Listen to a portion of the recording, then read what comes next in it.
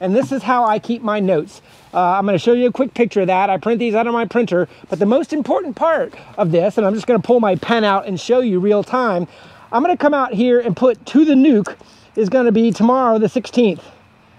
Right? I can go all the way back and write, I think I grafted on the 11th. I can say what day it was capped, but the most important part is the date it was grafted and or capped, if you know either of those dates, because you need to come down here and say what day is it going to hatch, when's it going to be mating, and most importantly, when's it going to be laying. These two dates are important to have on the individual nuke. That way, when you're running around your apiary and you're getting ready to go in there, you kind of know, do I need to leave this alone, or should I see eggs, or could she be out there flying?